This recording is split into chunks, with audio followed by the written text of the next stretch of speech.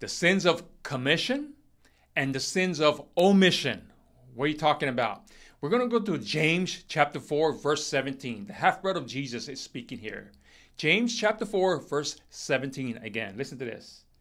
Anyone, that's you and I, then who knows the good he ought to do and doesn't do it, sins.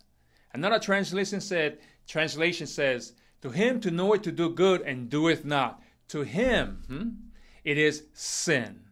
We know the sins of commission, right? We commit sin, the things we commit, right? And also, there is such thing as the sins of omission. The things, the good we omit, we avoid, we stay away from, right? We avoid.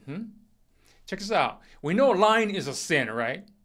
However, also, to know the truth, and don't tell someone the truth, that is sin. Check this out.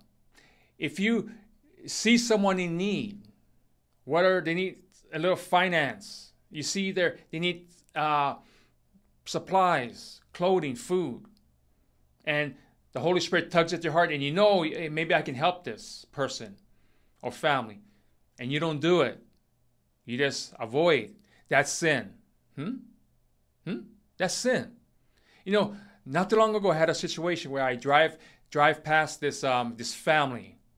They have their cars broken down. It's a homeless family. They have their tent outside. And here I'm going to the beach, right, to have some recreation, right? And I see them there. Then on the way back, Holy Spirit tugged my heart. I had to stop.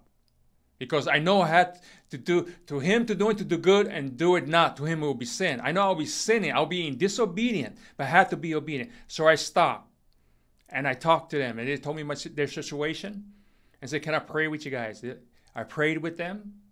I gave them words of encouragement. Matter of fact, I had some supplies in the back of my truck. And I even gave it to him because the teenage son wanted some lumber. So I gave it to him. He wanted to build something. Then I blessed him financially. You know, you cannot meet everyone's need every day. You're going to meet people. You're going to come across people every single day. Even when you're going to work, coming home from work. You think, oh, I'm tired. I went to work. I did my deed, right? God's going to have you cross paths with individuals to meet people's need, to do good. Remember, to him knoweth to do good and do it not.